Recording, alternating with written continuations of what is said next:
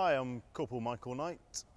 I'm a mechanical engineer here with the RedArrows. I've been here 3 years now. This aircraft's currently undergoing a Module 1 change, which is the first stage of the engine. The Module 1 is the first part of the engine, so it's at the very front, and it's the first set of blades that you see if you look down the intake. To carry this out, we have to drop the smoke pod, followed by the engine, and then once the engine's out, we then remove the Module 1, replace it with a new one, and refit the engine again. In total, this takes around a week with engine runs and everything that we have to carry out afterwards.